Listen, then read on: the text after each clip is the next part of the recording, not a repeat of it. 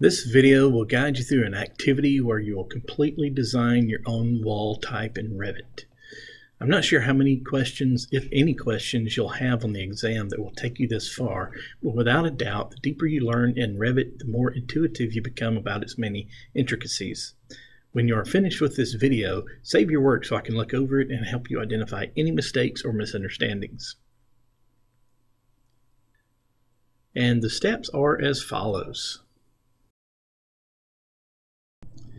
All right, open your RCert file or your Revit certification file that I had you make earlier. Once you're inside the file, activate Level 1 under Floor Plans in your project browser if it is not already activated. Click on the Architecture tab and choose the Wall tool inside of the Building panel. In the type selector, you will have the most recent wall that you used. If it is not, the basic wall exterior, brick on CMU, click to open the type selector drop-down menu and select that wall from the list.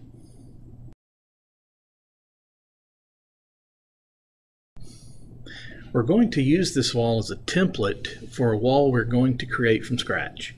Click on the Edit Type icon just below the Type selector to open the Type Properties dialog box. In the top right portion of the box, you will see three buttons: Load, Duplicate, and Rename. Click on Duplicate to make another copy of this same wall.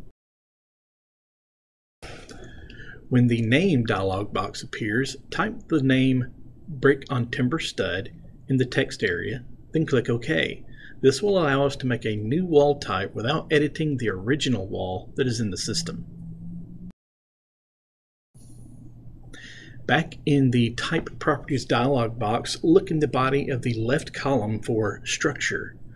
Mouse to the right of Structure and click on the Edit button to open the Edit Assembly dialog box. This box contains information on all the elements that make up the wall structure.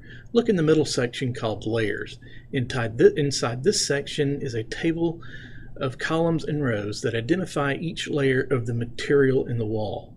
Above the table, you'll see Exterior Side in all caps, denoting that all the material on that side of the wall core are exterior materials.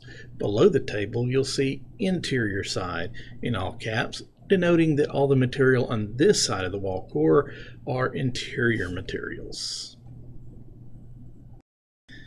The table consists of 5 columns labeled Function, Material, Thickness, Wraps, and Structural Material.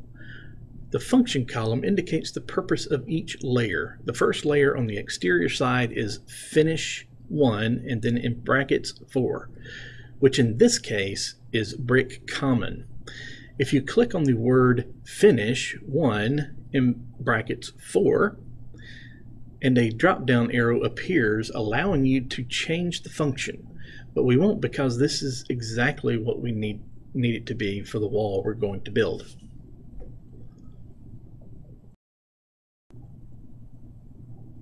The Material column tells us what the layer is made of. As we can see, the first layer is made of common brick. This can be changed to any material in the Revit library by clicking on it and then clicking on the tiny box that appears on the right side of the cell with ellipses in it. Click on it to open the Material Browser dialog box. Inside this box, you can see that Brick Common is selected under the Project Material All column. You can change the material simply by clicking on another material option in the list. For instance, click on Cherry, a few items below. Now look on the right side of the box and notice how all the attributes change.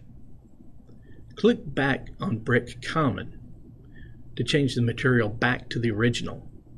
Below the Project Materials column is another list of Autodesk materials that do not normally show up when modifying walls, but they are available. You can click on any of those materials, then on the up arrow to add it to the project material list. At the very bottom are 3 more icons that will allow you to open an existing library or create a new library of materials, or create a new material or duplicate the selected material.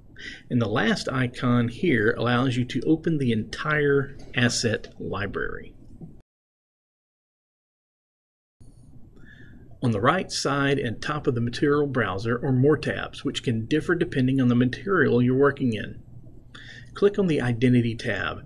This is where you would record all the materials identification information, such as what is it called, where is it going to be purchased or supplied from, who made it, what is the manufacturer's model number, how much does it cost. You can even provide a web link to the product description itself. Click on the Graphics column. Here you can change the appearance of the material, such as the color, the pattern, and the cut material pattern. Click on the Appearance tab. Here you can change how the material appears in its higher resolution settings. In this tab, you can actually upload photos of the material to make the rendered appearance very lifelike. Click on the Physical tab. Here's where you record all the necessary physical data for the brick. There isn't much, but some material, especially structural materials, will contain a lot of information about its strength and durability. Click on the Thermal tab. This is where all the data pertaining to the material's thermal capabilities is recorded. Thermals are important because it is what helps us keep the inside air comfortable and keeping it comfortable in an efficient manner. Make sure the original Brick Common material is selected and click OK. Now that was a lot of info, and that was just the first layer. I will not take you in depth on all the layers, but keep in mind that all of them have the same or similar options. Now we're going to change the core layer. The wall's core is the most important component. It is the real reason the wall stands up and doesn't fall when the wind blows. On this wall, the core is made of 6-inch metal studs. That is not the material we want to use on an ordinary residential structure, so we'll change that. Click on the words Metal Stud Layer, and then the little box with 3 ellipses. Scroll down the list and select Softwood Lumber. Then click the OK button. Now look in the thickness column. The metal stud layer was made of 6-inch thick studs, but our softwood lumber will assume different dimensions. Click on the cell and change it to read 3.5 inches. This will ultimately change the overall thickness of the wall. Out to the right, under the Structural Materials column, ensure that the checkbox for this material is still checked. This will be the only true structural material in the wall. On the interior side of the core boundary is another membrane layer and finish layer. For our wall, we do not need this membrane layer. Select that row and then click the Delete button below the table.